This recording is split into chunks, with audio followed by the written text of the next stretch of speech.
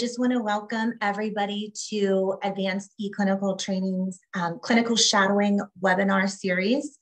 I appreciate you spending your evening here with us.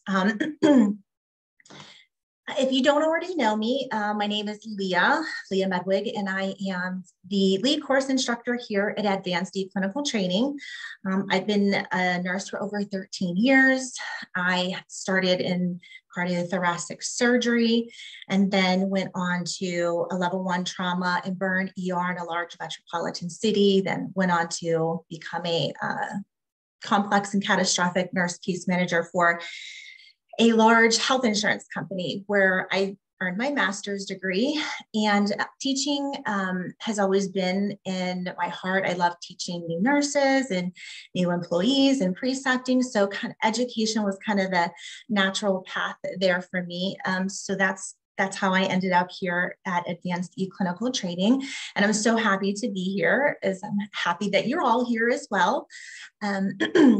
If you're not familiar with it, Advanced eClinical Training, we are a fully online program, and we provide certifications for our pre-health students and our post-baccalaureate students. So people that are wanting to go on to medical school or nursing school or PA school or be a nurse practitioner or pharmacy school. So we offer certified medical and certified medical assisting, certified patient care tech. Some of our other programs are certified pharmacy tech, certified physical therapy tech as well.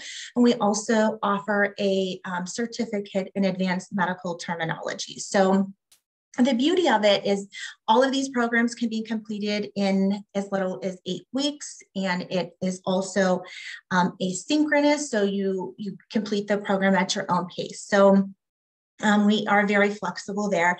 And something that I am very proud of as well is our lifetime career services. So we help all of our graduates and our students with employment services even long after you have graduated. So it's one of the added benefits there. So if you get a chance, you can head over to our website at advclinical.org. And I am going to go ahead and put that in the chat here. So just bear with me.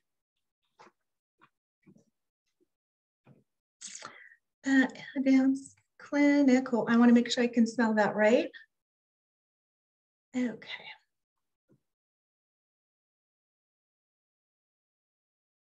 All right. Can everybody see that?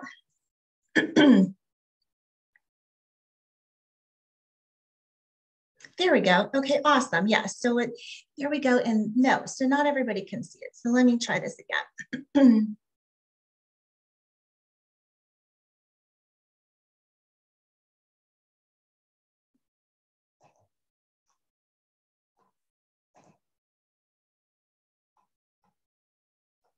All right, I'm just putting that in the chat. Just bear with me here 1 second.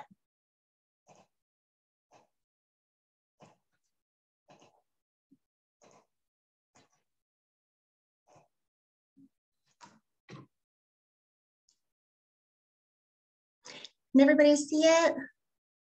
We're just looking for the website for Advanced eClinical Training. It should be in the chat. So no, we can't see it. Okay, so let me try this again. All right.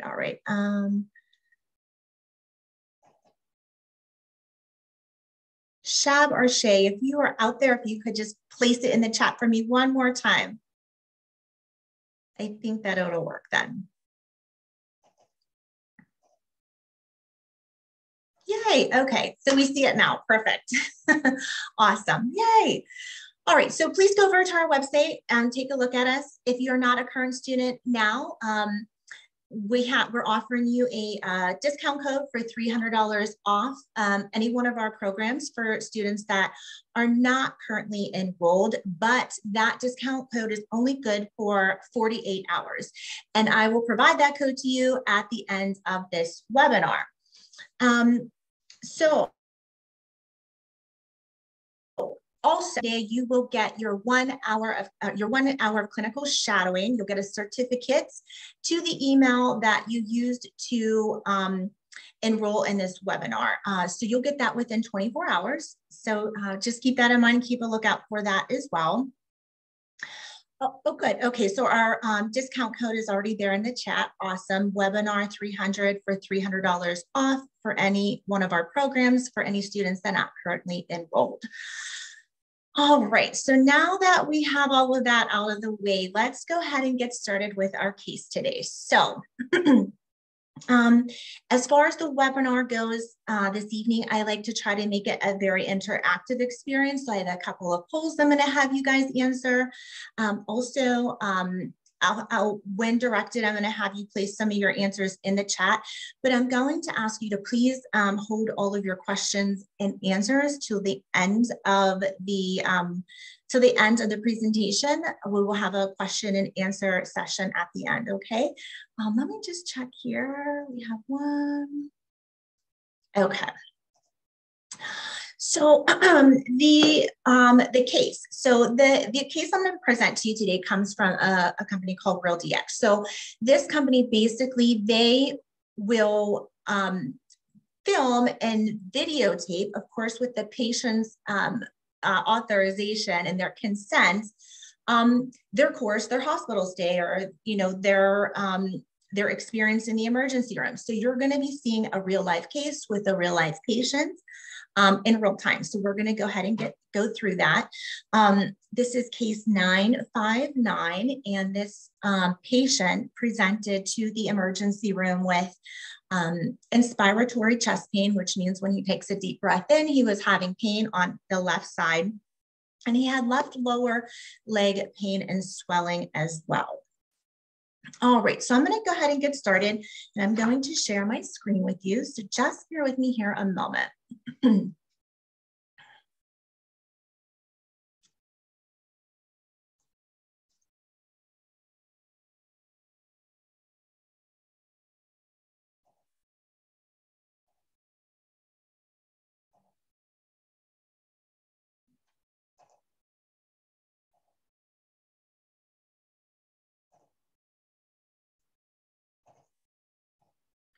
All right.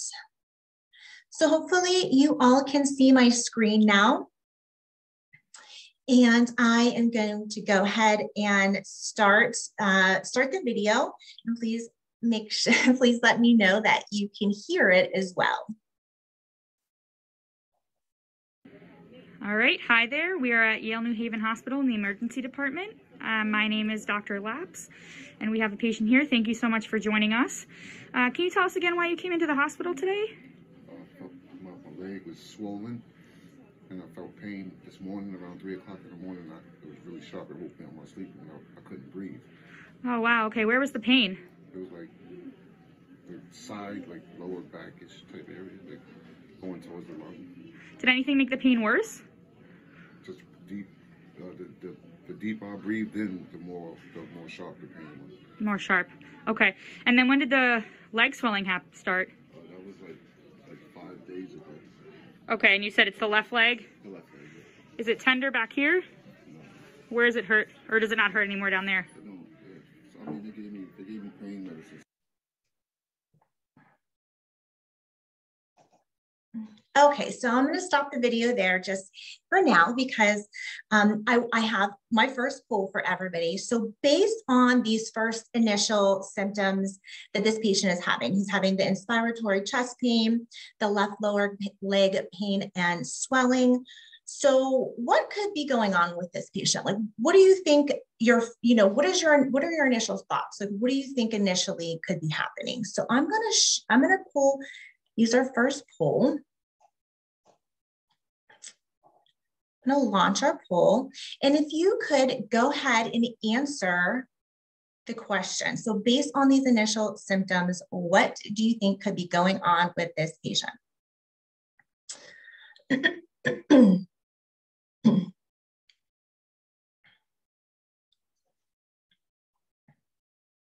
Wow, lots of people are answering. We almost 50% or more have answered the question. We'll try to get to 100% and see. Almost everybody has answered. Awesome, everybody's participating, I love it. You can't see the poll, okay.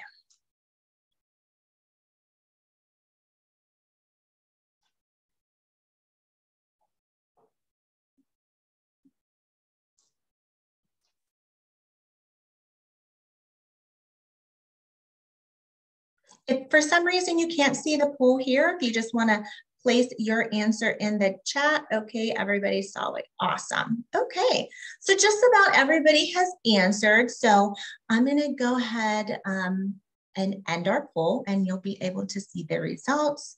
I'm gonna share them with you here. So you can see that most people think it's DVT. Second in line is the pulmonary embolism, pericarditis, and then heart attack last. So, all right, so you guys are, you guys are moving in the right direction. I like the way you're thinking. I like the way you're putting all this together. I'm going to share my screen again so we can kind of look at what the official differential diagnosis was here with this patient.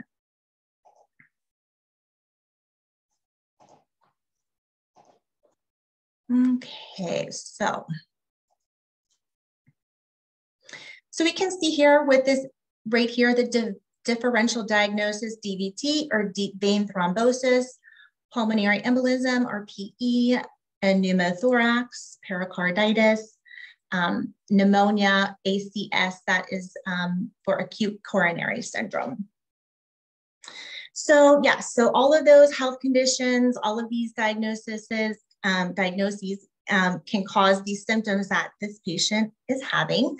So you're all thinking along, doing well, you're moving along on the right track here. So I'm gonna go ahead and start the video again.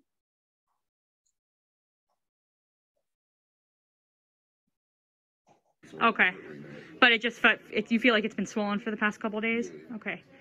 And have you ever had a history of blood clots before? Yeah. Okay, when was that? 2013. 2014, I had a surgery on my leg, and I was taking Lovenox, but it was painful to take that. So, but as soon as I took myself off of it, blood clots developed. Okay. And they traveled to my lungs. Okay. And are you currently on any blood thinners, or no, like Xarelto or just anything? What they have right now. Just okay. Okay, but before today you weren't. Okay. And have you had any recent surgeries? My last surgery was 2013. Okay. Any long car rides or sitting for a while? No. Okay. History of cancer at all? Or bleeding disorders or clotting disorders that you know of? Okay. All right. So we'll finish our workup and we'll take good care of you, okay? All right. So that is the end of the video. I'm going to stop sharing my screen.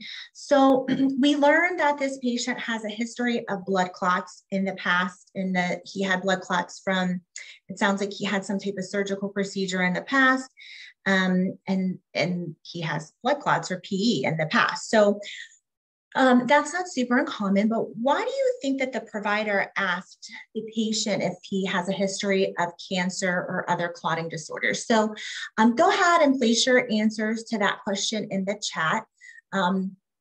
Again, the question is, why do you think the provider asked the patient if he had a history of cancer or a history of blood clots or clotting disorders? Go ahead and place your answers in the chat.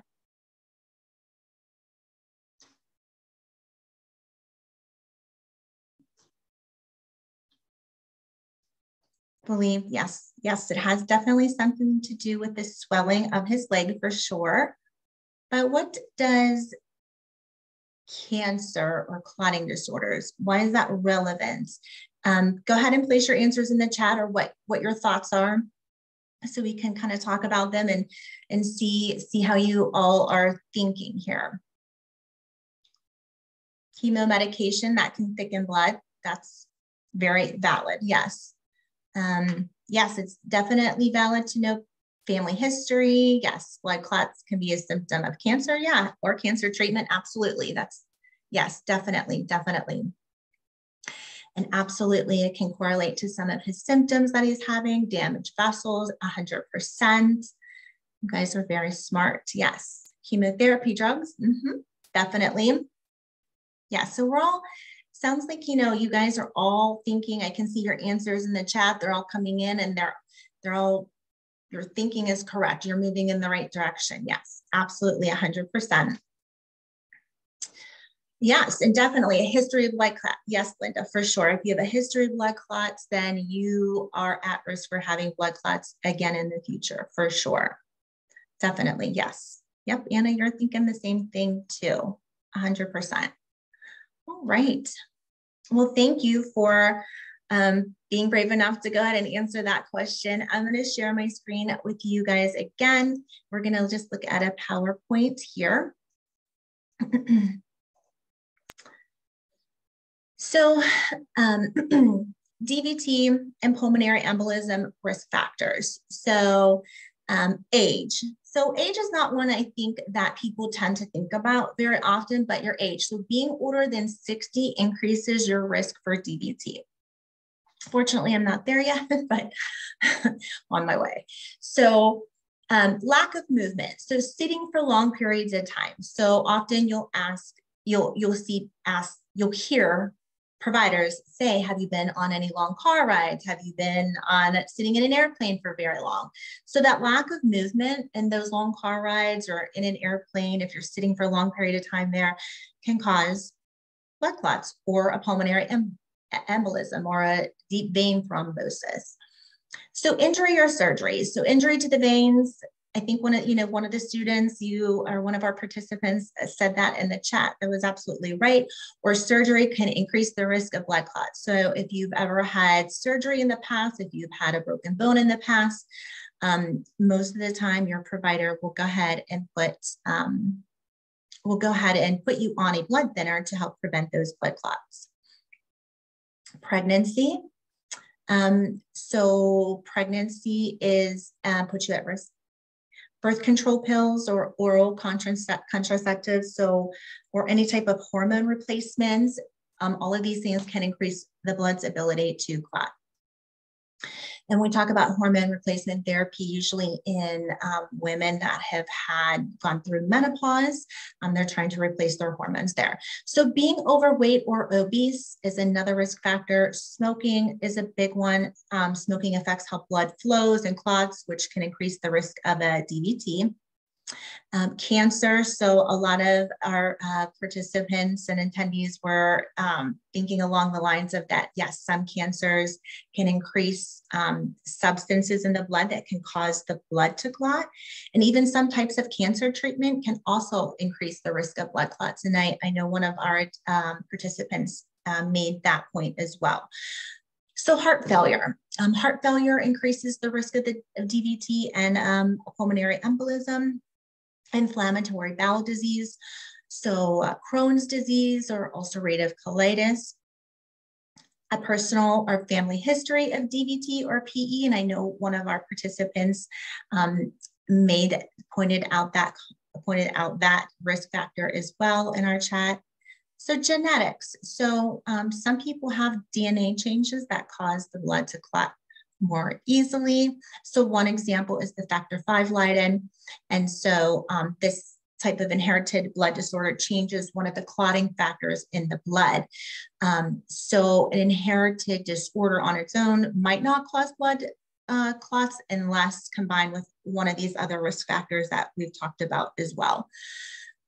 And then unfortunately, sometimes a blood clot in a vein can occur with no identifiable risk factor. And usually this is called an unprovoked PE or unprovoked DVT.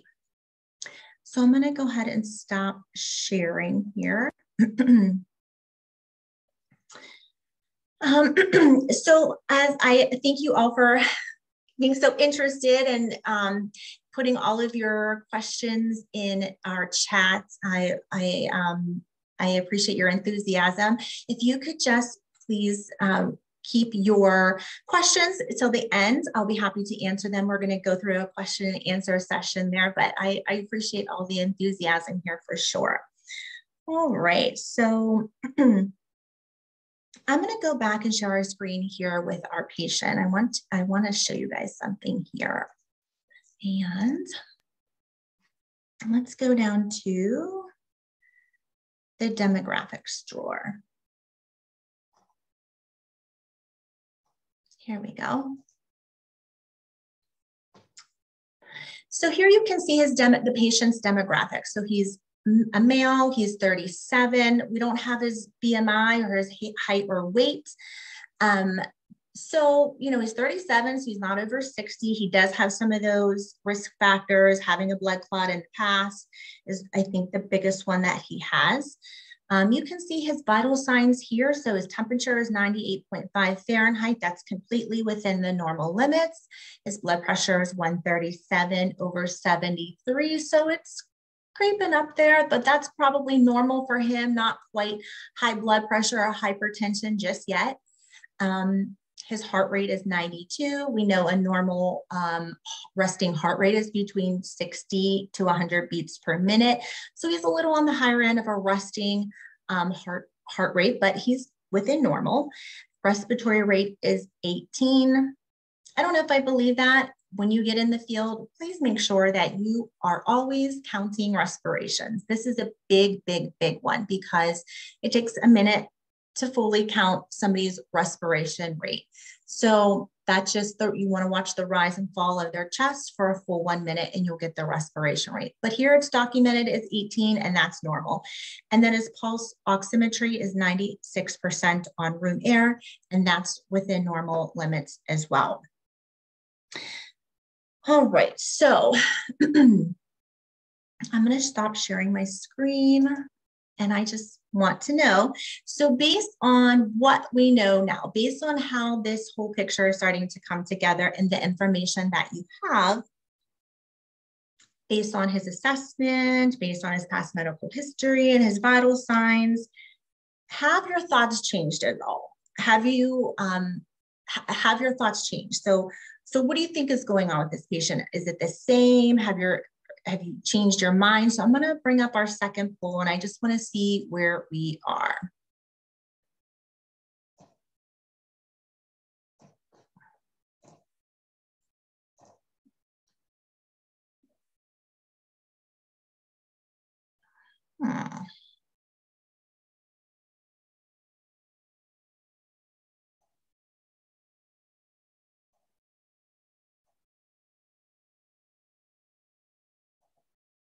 I don't know why I can't pull it up. Let's see. Go back. Okay, here we go. I'm going to launch our second poll. Sorry about that, everybody. Okay, so have your thoughts changed? What do you think is happening now? Have you changed your mind? Let's see where you think we are now.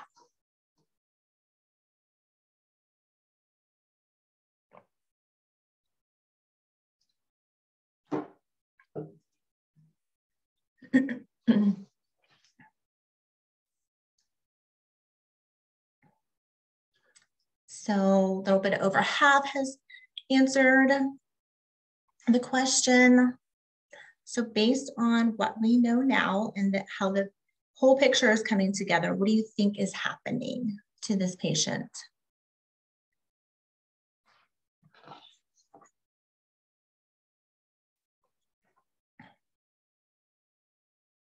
Almost everybody has answered, around 85%.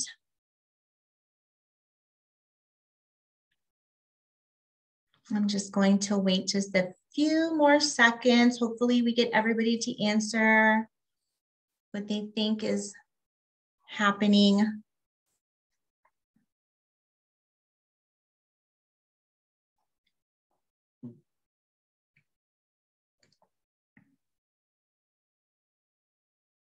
All right, so just about everybody has participated and answered. I'm going to end our poll.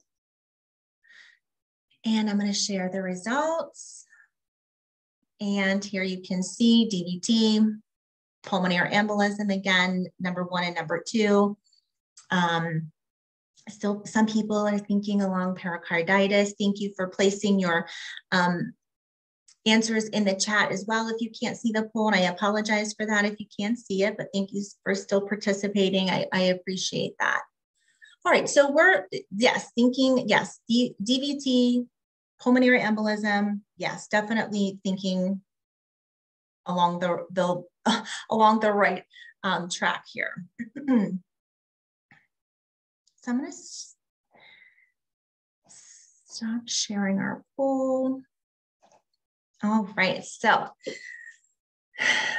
you guys are thinking awesome. You're putting it together and it's starting to make sense. So, all right, so I'm going to share my PowerPoint here.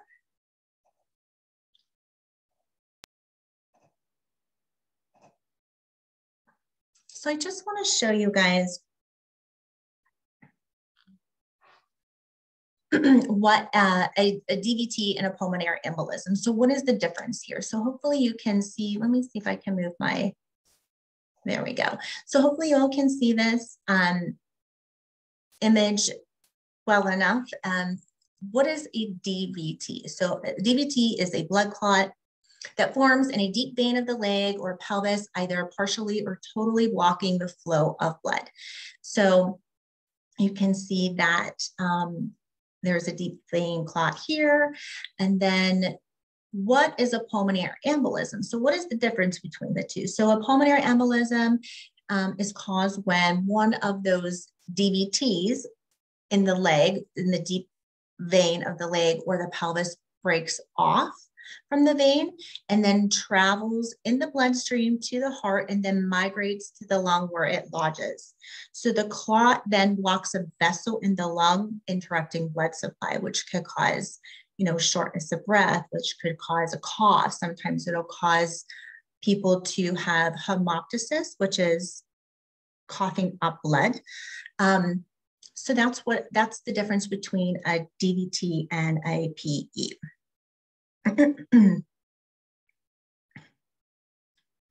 All right, so I'll stop sharing my screen here.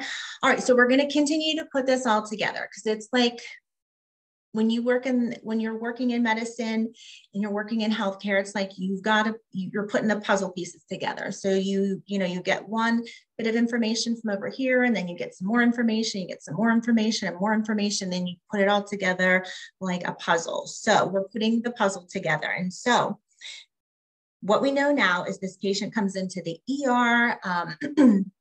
He has a history of a PE and a DVT in the past. We assess that he has left lower leg pain and swelling for 4 to 5 days, and he has that sharp inspiratory chest pain. So we're definitely thinking, yes, he probably has another DVT or another pulmonary embolism. So now you're the provider here. So what kind of workup or what kind of testing is going to be important for this patient so we can help to diagnose and to actually diagnose them? Because right now we don't really have a definitive diagnosis. We have all these suspicions, but we need to diagnose them. So what kind of workup would you do? What kind of test would you order for this patient? So go ahead and put your answers in the chat and we'll discuss them. So yes, CT scan, MRI, chest x-ray, yes, love all of that. CT, chest, PE study, yes. Blood work, definitely blood work, MRI, yes. EKG, absolutely. Sonogram, absolutely. Or ultrasound, definitely. Yep, you guys are so smart. I love it. I love it. I love it. Yes, you guys are saying all of the right things. CT, everyone's saying the right things and the same things. So we're putting it all together. Awesome. Yes. EKG, X-ray, ultrasound. Yes, definitely 100%. So I'm going to share my screen because I want to show you back to our patient so we could see actually what I did for him. So I'm going to put this away. different. Okay, so here we go. So we see this, we've already talked about the differential diagnosis. So patient workup. So this is what they actually did. This was the actual workup that the providers put together for this patient to diagnose and to confirm their suspicions of a DVT and a PE. So they did basic labs, so basic blood work, including a D-dimer, which we'll talk about, a troponin, and a PT-INR. We'll talk about those a little bit more in depth here very shortly. An EKG. A lot of our participants were suggesting the EKG, and that was 100% right. Left lower extremity DVT ultrasound, a couple of our participants suggested that as well, and a CTA, which is a PE chest with and without contrast to look for the pulmonary embolism in his lung.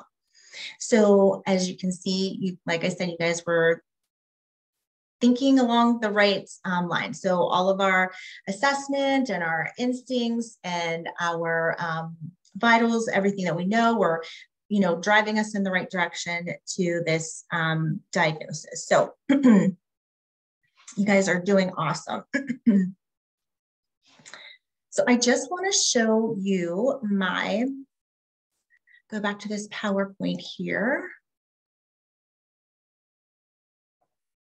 So we can talk a little bit about some of that workup.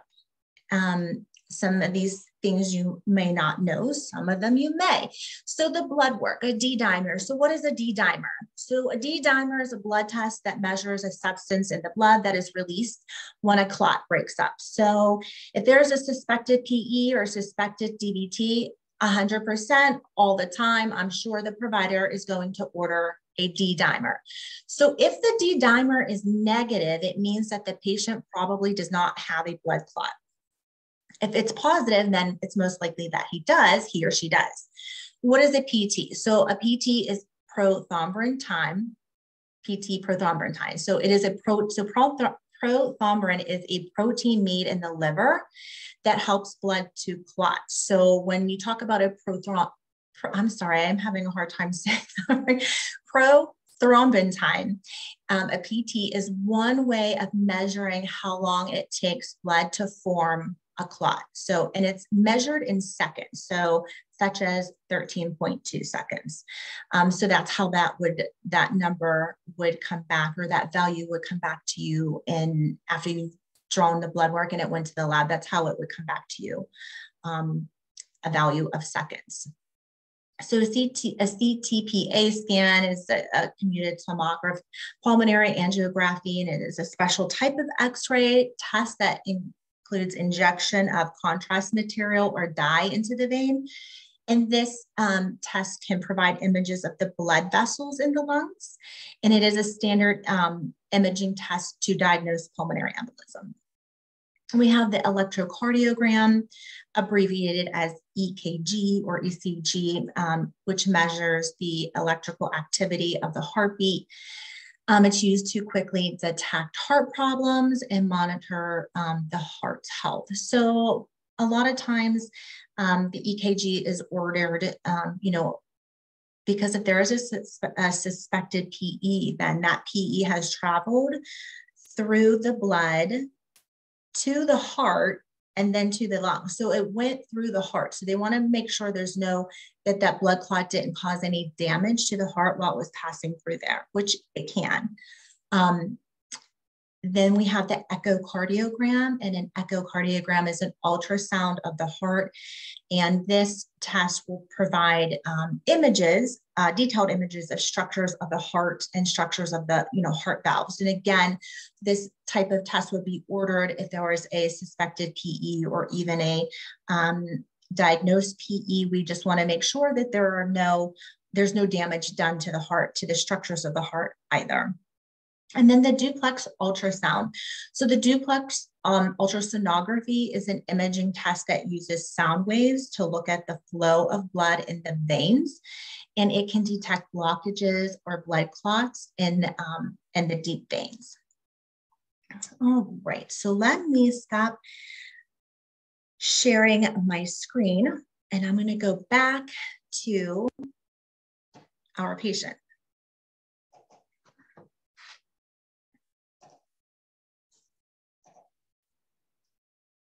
All right, so let's look at the actual outcomes. So what were the actual outcomes for this patient? So we see here, so this was actually his blood work. So you can see they did a troponin as well. Again, a troponin would tell you or indicate if there's any type of cardiac or heart cell death, and they're looking for that if you have a suspected MI or heart attack, but again, if there's damage done to the heart by a clot passing through it. But his was negative or zero. A BNP is another blood test they do to look for any type of heart failure. Again, if you remember back, that heart failure was another risk factor for blood clots, but he doesn't. His BNP is normal. But what we can see here is that his D dimer is positive. So you see the reference range here, but here you can see that it was elevated. So he has a positive D dimer. So, I mean, that goes right along with the suspected PE or DVT. Here is an ultrasound image of the ultrasound that they had of his leg. And what you can see here are normal veins, normal, this is normal. But what you can see here, and this is the clot, is where they're showing. So there is a positive clot there. Again, this is just another view of the ultrasound.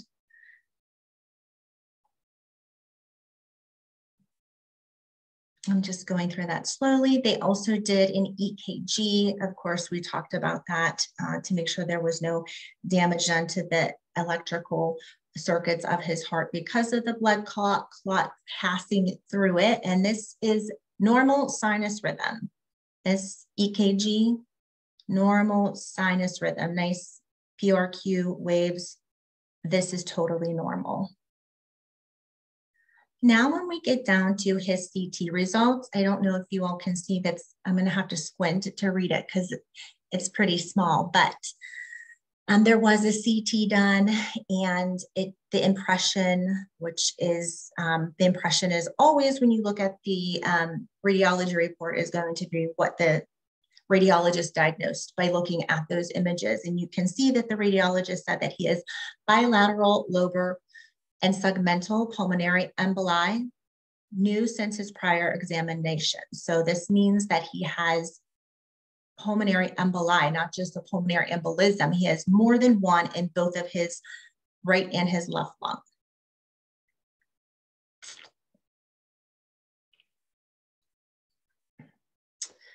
And then this is just the echocardiogram results. Again, those are the ultrasound of the images of the heart, and it looks pretty normal here.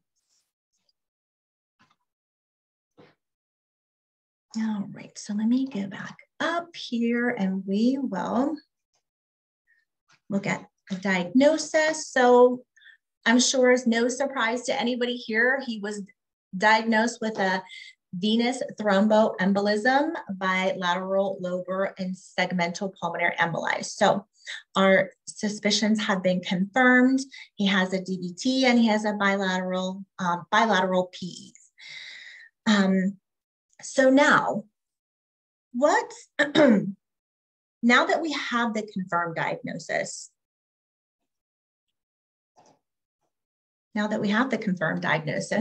how do we treat it?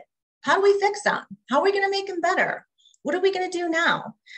So let me pull my last poll for everybody. So how do you think we treat a confirmed diagnosis of a DVT and a PE? Go ahead and place your answers there in our third poll question. Thank you all for participating and for your enthusiasm. You make this very easy.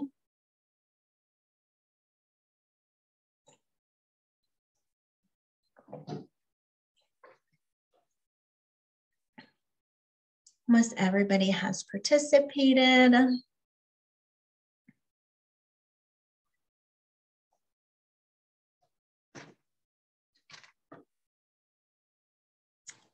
We're almost at 90%. I'll wait a few more seconds so all our participants can answer.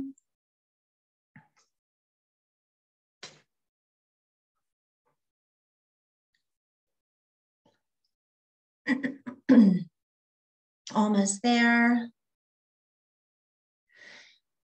All right, so just about everybody has answered. I'm going to go ahead and end our poll for the sake of time. I'm going to share the results. And you can see that all of the above, anticoagulants, thrombolytics, thrombectomy or embolectomy, insertion of a vena cava filter. I'm going to stop sharing here.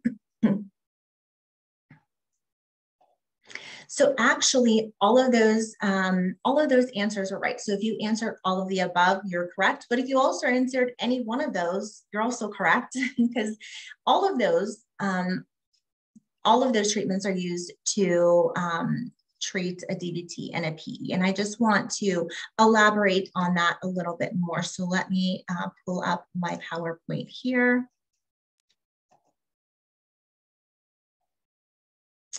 All right, so DVT and pulmonary embolism treatment. So anticoagulants, so that's usually the first line. So we have unfractured heparin. Unfractured heparin is actually injected into the vein, usually by way of a heparin drip. That heparin drip is titrated by usually the nurse, titrated by mLs based on serial PT and INRs, whether it's every 2 hours, every 4 hours, or 6 hours, until that number or that PT and INR becomes therapeutic. Then we also have low molecular weight heparin. So that's heparin that's actually injected under the skin. And most patients in the hospital to prevent blood clots or DVT while you're in the hospital, because most people that are in the hospital, they're not moving very much because they're sick or they're in pain or they've had surgery. So most patients actually do get in low molecular weight heparin injections sub-Q into, into their belly or their leg or wherever they want it, but it has to be sub-Q every 12 hours. And we have thrombolytics, so commonly referred to as clot busters, work by dissolving the clots. We also have the thrombectomy or embolectomy. So in rare cases, there will have to be a surgical procedure to remove the clot that may be necessary, and that involves obviously removal of the clot or the DVT. And from the lungs or from the leg, depending on where it is. We also have the inferior vena cava, and this one isn't as popular, but so when anticoagulants cannot be used or don't work well enough, a filter can be inserted inside the inferior vena cava, and that's the large vein that brings blood back to the heart to capture or trap an embolus. And that's what we know now is an embolus is a clot that is moving through the vein from a lower part of the body. So that filter is in place to catch that clot before it reaches the heart or the lungs to cause damage.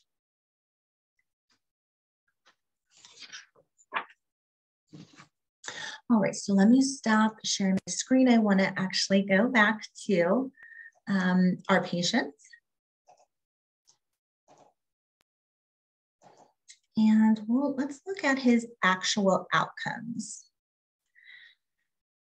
Oh, I'm sorry. I wanted to look at his standards of care. So because of what happened, so in this case, this is what happened to the patient actually during this case in the hospital. So the patient had a normal troponin, as I said, a normal BNP, as I said, he had a normal echo. So treatment with simple anticoagulation was appropriate. And it looks like they gave him that unfractured heparin, which was given, and that was given as a heparin drip. And we'll see that here in the actual outcomes. So you can see here, that's what they gave him, was that heparin drip to treat him. So I will stop sharing my screen. So that is the end of our presentation. I appreciate your enthusiasm and your participation, and you guys are all so smart, and it was really fun. I think it is, I guess that's why I like medicine and healthcare so much, like is putting all of those pieces and those puzzle pieces together. It's like being a detective almost. So now I'm going to open up the question and answer portion of this webinar. So I will try to answer as many questions as I can. If you put them in the chat, I'll try to grab onto one here and there. If you have any questions, just go ahead and place them in the chat and I will try to answer them. Again, don't forget to go to Advanced ADVC, Shay or Shab, if you could put that in the chat again one more time for everybody so they could go over to our website and check us out. So don't forget that. Thank you. So there is our website again. And don't forget, webinar 300 is the discount code that we're giving to all new students that aren't currently enrolled for $300 off of our program. You can check out our full course catalog over there at Advanced Clinical Training, learn.adclin.org. And also don't forget that you will receive that 1 hour of clinical shadowing time. You'll get a certificate to the email that you use to enroll in our webinar tonight. You'll get that within 24 hours. Any questions about the presentation itself? Does anybody have questions about you need any clarification or any questions? I'll thank you guys so much. I love doing these webinars. I hope you all will join us again. So is pregnancy a risk factor for DVT because of reduced movement, lack of exercises, or is it due to blood vessels being pushed because of the changes to the body, like the baby pushing up against the pelvic region? That comes from Ellie. Yes. All of those actually. So pregnancy is a risk factor for DVT because of, yes, reduced movement, lack of exercise for some, but also you're gaining weight, and that weight is putting pressure on the pelvis and the lower half of your body. So you're gaining weight, there's, reduced movement, and then there's actually just more volume overall in your body because you're growing a human. And so your blood, the volume of your blood sometimes almost doubles. So all of those reasons, Ellie, yes, makes that a reason that pregnancy is a risk factor for DVT. So was the lower leg edema a symptom because of the DVT? Yes. Yes, so the lower leg edema from this patient, he had a blood clot in his leg. So the swelling and the pain, because that clot was reducing, wasn't allowing the blood to flow where it needed to. So his leg was swelling because of that. And then that causes pain now because that leg is expanding and it's pushing on the nerves and causing pain. So I hope that made sense and I answered your question there.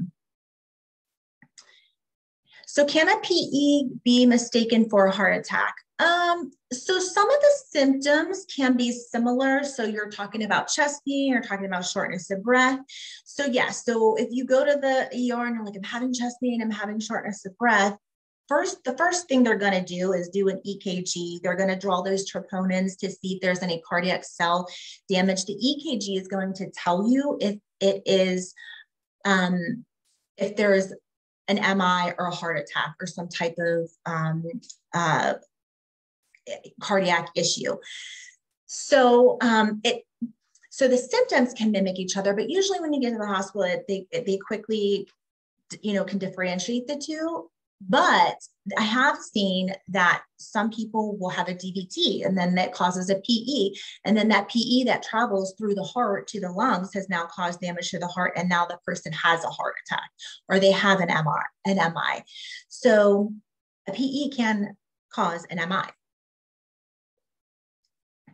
Yes, so there will definitely be other open opportunities for clinical shadowing. Absolutely. Just keep, try to, you know, we're planning more and more and more. Just keep an eye out for the invite in our advertisement. But yes, we're doing these more often for sure. So why was the chest x-ray ordered with and without contrast? I've read that studies have shown contrast to pose issues for patients in the future. Breakdown of this contrast. So contrast can cause people to have difficulty breaking it down. A lot of times they won't, a lot of times providers won't have a patient receive contrast or IV dye, especially if they have chronic kidney disease or if they have kidney problems, because your kidneys, everything is filtered, the contrast is filtered through the kidneys. And so if you have kidney problems, usually you're not going to get contrast, but the contrast is going to give you, they're going to give you better pictures. They're going to kind of light up where that PE is. It's just going to give you better pictures overall every time with contrast.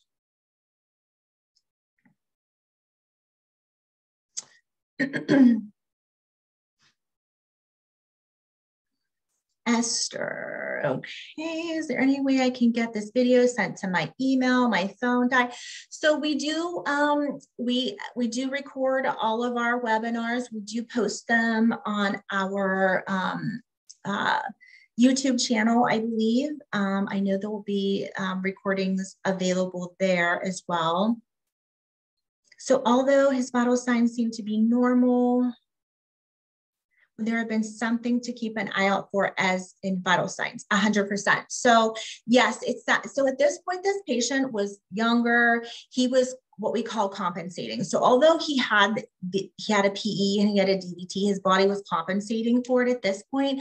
But you want to watch out for tachycardia. So if his heart rate gets above 100, shortness of breath, and then definitely if his pulse oximetry was lower than the normal of 92, 93 to 100%, for sure, definitely want to look out for that. So those are the two big things. So a low pulse oximetry and a tachycardic, a high heart rate.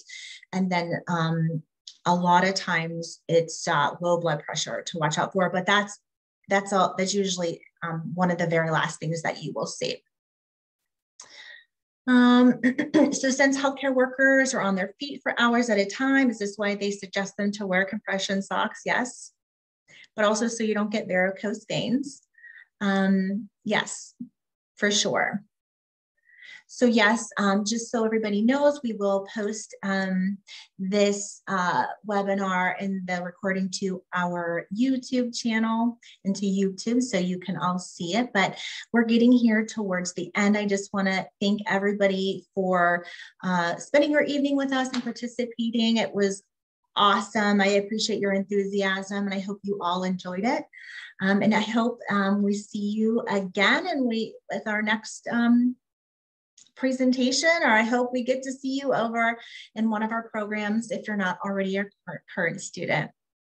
All right, good night, everybody. Take care. Bye. Thank you.